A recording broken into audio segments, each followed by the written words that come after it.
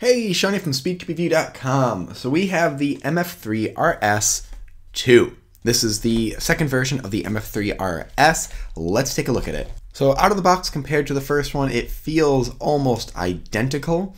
I almost feel like these are a little more rounded, but I can't tell for sure.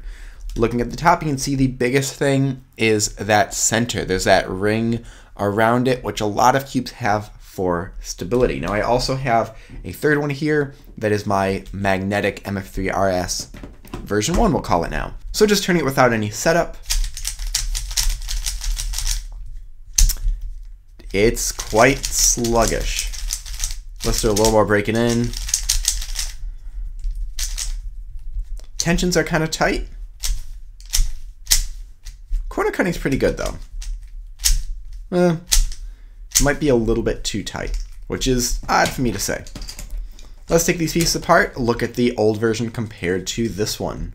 So this really does feel like a complete redesign. I mean, they look similar here, but they're actually completely different shaped pieces.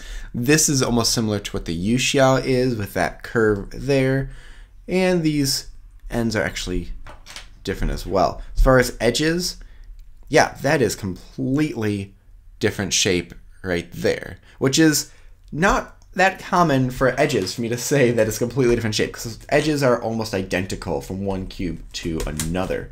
So this cube is really dry right now, and I'm going to add just a little bit of lubrication to it and really try to break this thing in. I'm currently using Rain, which I think now is called Galaxy or Nebula, something like that, but it's the Speed Cube Shop lubrication.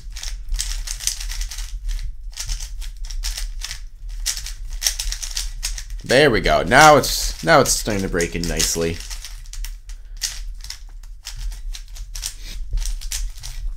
Okay, let's check out a solve. Let's actually get something going here.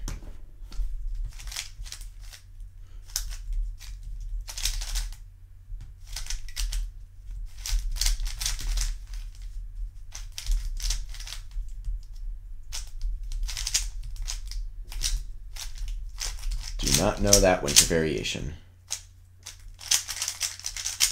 Okay, a little bit slower behind the camera, but yeah, this feels more like a premium puzzle. This doesn't feel like something like this, which honestly was just almost too flexible, and I had a hard time recommending this for someone starting out. It was just a bit too crazy. Definitely better once you add magnets. It had much more of a solid feel, much more of a solid structure to it. This feels much more premium. I could recommend this to a beginning cuber. Now I know what you might be wondering. How does this compare to the Little Magic? Well, I've got the Little Magic here. And as far as size, they're about the exact same. As far as look, they actually look pretty similar as well.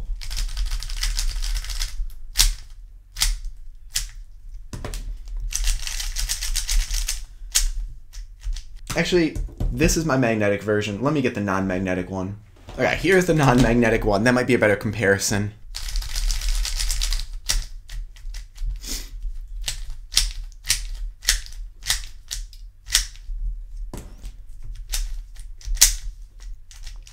So this one's been used a little bit more and broken in. Corner cutting does seem a little bit nicer on the Yushin Magic. This one, though, is definitely more rounded and bubbly. If I was just to go off the feeling of it, what I like the feeling of more, it might be the feeling of this one.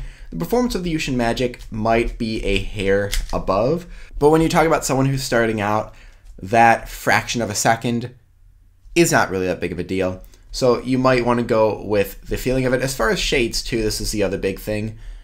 The shades of the RS2 and the Little Magic. The RS2 definitely is a little bit nicer on that end as well. I think as far as solving, this might have a little bit nicer performance, but like I said, that's just a fraction of a second.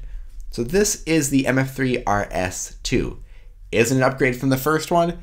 Definitely. Is it a nice puzzle? Without a doubt. So thank you very much. Please leave your thoughts and questions in the comment section below. Hit like, subscribe for more content like this in the future, and as always, stop by SpeedCubeReview.com for more news and reviews.